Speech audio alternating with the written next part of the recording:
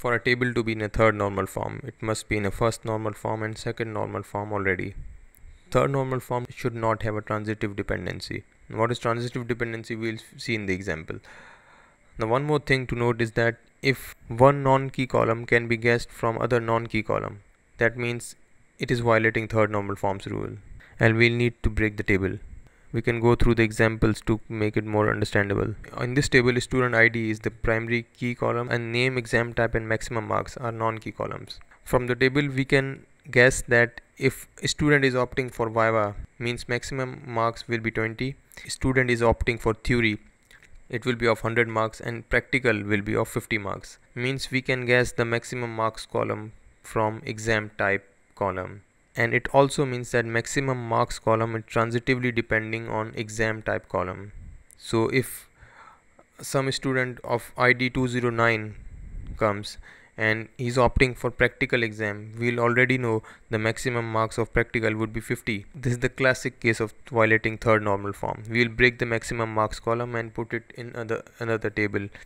Now it's not in the third normal form. There is no transitive dependency between the tables. Transitive dependency is a bit tricky, so we'll see another example of that.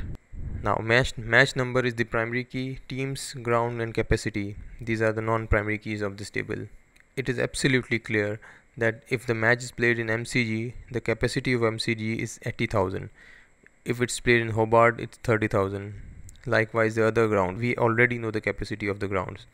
So if match number 9 is played in MCG, we'll automatically put 80,000 in the capacity column. So this is again capacity table is transitively depending on ground table, again violating third normal form. We'll break the table, taking away the transitive part of the table which is capacity, putting it in other table.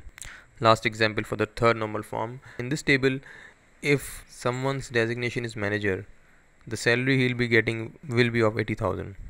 In the database table, if there is any transitive dependency between the non-key columns, we'll only break the part that is transitively depending on other part.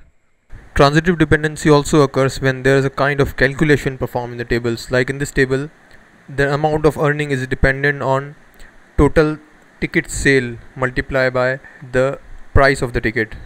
This is also a transitive dependency. If there are 1000 tickets sold and each ticket is of 200, then there is a earning of 200,000. So if any calculation can be performed on table, it is also considered in third normal form and transitive dependency.